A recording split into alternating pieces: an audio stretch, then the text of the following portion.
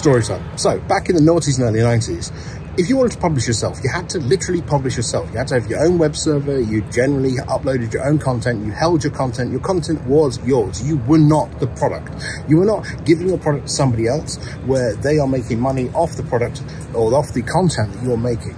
And this is a reminder now that Twitter seems to be going off the rails. There are various other websites that have failed or had massive security issues, that if you really want to be in charge of your content, don't be platform specific. Make sure your videos are everywhere. Make sure your tweets, make sure your toots, make sure you have your own Mastodon instance. It's all really important so that you own the content and that you are not the commodity anymore. Because once you get out of developing content just for an algorithm, just for somebody else's site, you'll be much happier making the content you want to make.